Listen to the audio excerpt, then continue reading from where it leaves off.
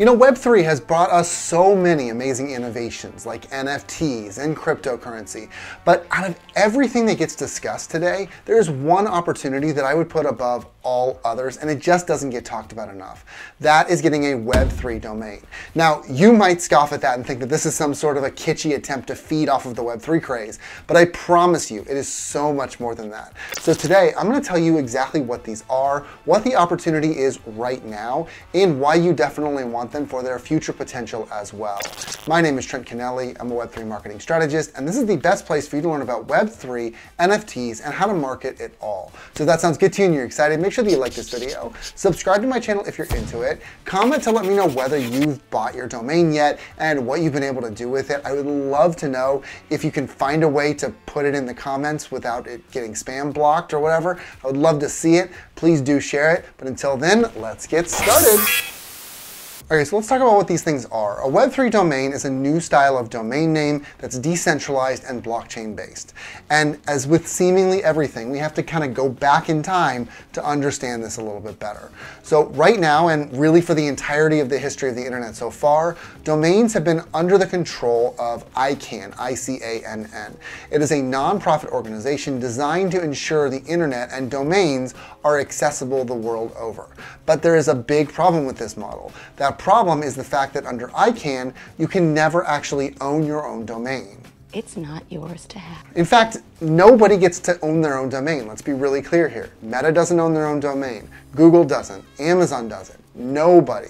And this has been the way it is for so long that nobody seems to blink an eye at it. I mean, this is why we have these situations every once in a while where some company will forget to re-up their domain, some pirate will notice it, and then they'll grab the domain really quickly for 20 bucks or something and hijack the whole company until the person pays them back to get their domain back in their own ownership. Get off my plane. So that has been a thing that happens for a while. Nobody really blinks because this is kind of how it is. Or at least that's how it was until Web3 domains became a thing. But okay, we've had hundreds of different domain options forever, right? It's not just .com, it's .io, .net, .org, .tv, .puppies, .supplies. The list goes on forever, right? So what makes this one different? Well, that's actually where this gets really interesting because Web3 domains like .nft, .crypto, and .eth, they work outside of that ICANN ecosystem. And beyond that, they are, of course, blockchain based. So you can register or buy your domain right now and it's yours. It's written on the blockchain and it works with you and your wallet theoretically forever.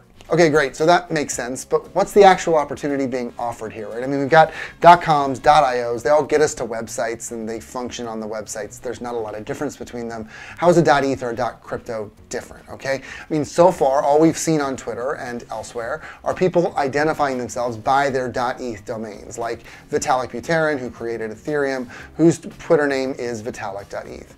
And I know that this sounds ridiculous, but that is one big reason to use a Web3 domain right now. So Web3 people are still in the minority, which means that the community is still building itself up and looking for those people who are in. And Web3 domains are a badge that you are one of them. One of us, gobble gobble, one of us, we accept that one of us. You are part of that community and you are looking to move forward as a Web3 user. But I know that's a pretty weak reason to get a Web3 domain, so let me add a little more juice here. So first off, with the exception of pretty well integrated wallets like MetaMask, it's very hard to make crypto payments throughout the internet today. Most sites don't have crypto payments set up. There's MetaMask that's very easy to set up, but most people don't have wallets and all of this confusing stuff, right? But Web3 domains, by their very nature, have crypto payments baked into them. They're adding that layer that's going to make crypto payments more ubiquitous on the web, throughout the web, than ever before. But what's most impressive, I have to say, about Web3 domains in general is the fact that a Web3 domain is like owning your own piece of the internet. Because remember, the internet under Web3 is blockchain based. So you're buying something on this blockchain that irrefutably demonstrates your ownership. And the proof of how this works is in NFTs. Let's just look at those. So check out this video for lots of details on NFTs. But for our purposes, NFTs are blockchain-based digital stuff, right? They're most well known for their art like CryptoPunks and Bored Ape Yacht Club, but there's also P2E games, there's wearables and metaverses. Really anything that you can think of in a digital space to own can have an individual ownership position with NFTs on a blockchain, right? Owning your domain is the exact same thing. Now that said, it's really important to consider where we are today with the implementation of this thing. So it would be great to believe that you could get a .eth domain and anybody from any web browser, from Chrome to the Internet Explorer that 90-year-olds are using, could access the site. But that unfortunately is not the case. Right now, Web3 domains work with our typical Web3 systems, but not very far beyond that. So you're going to find that you can access .eth and .crypto pages on a browser like Web3's Brave browser, but getting that same access on Chrome isn't really possible. It's going to be a lot harder to do. And one last big weakness I really think that we need to highlight, I just can't sugarcoat this, is website flexibility. So what do I mean by that? I mean that the infrastructure just isn't quite there yet to support complex and dynamic websites. So just consider that, like all blockchain-based technologies, the information for your domain is scattered across different servers the world over, which means that it takes longer to get that information to the user's computer than it does in a normal centralized situation. Now, the basics of Web2 page building are still there, including HTML, CSS, Bootstrap, that sort of stuff.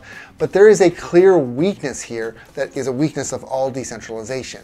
Yes, it's more secure and it's more free, but it's also harder to recompile that information because it's in so many different places. It just takes longer. So I've given you a lot of conflicting things to think about when it comes to Web3 domains, which is possibly going to lead you to asking that ultimate question, should you bother to buy one? And the answer to that question kind of depends. It isn't straightforward to answer because you need to look at your business and what your business is doing to make that determination. So for instance, if you're a traditional retailer that sells like bagels or something, you might not need to go through this just yet. Because the reality of your situation is that you're pulling in a lot of foot traffic and local customers. You don't need that technical edge that Web3 is providing.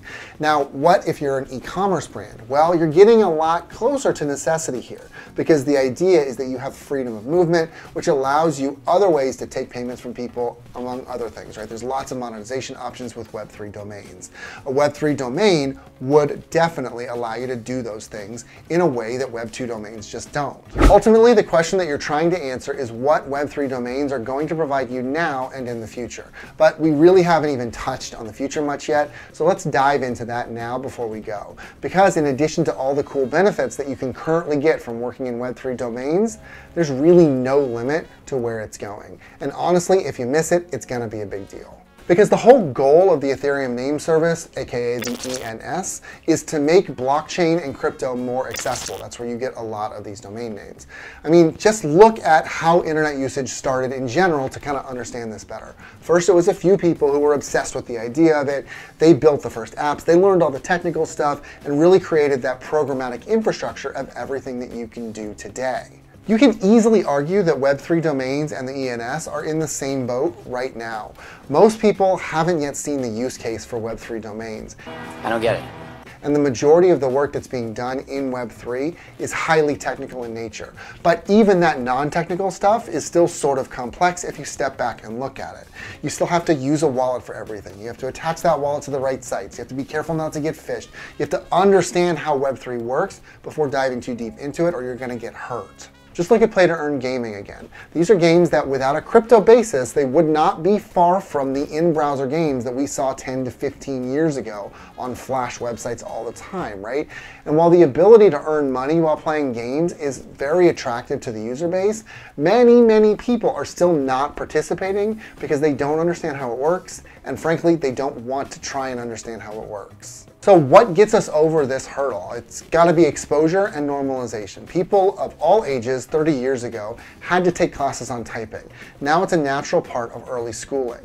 This is one of those things that it almost seems wild to hear that someone cannot do nowadays. You can't type, what is that about, right? The future of Web3 is going to need to go through that same transition.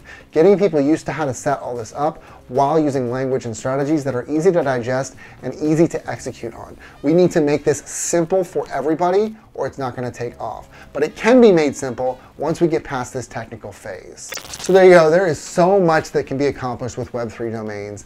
But I really think that you shouldn't just get it for today. You also need to think about the future use cases. There is so much that is going to happen with Web3 domains. I really encourage you to grab yours now. So let me know whether you've grabbed yours yet. I would love to know. And let me know what you've done with it. If you can find a YouTube-friendly way to do it, I would even love for you to put your link in the comments so I can check it out. Please please do so. Otherwise, make sure that you like this video, subscribe to my channel if you're into it, and I will catch you in the next one.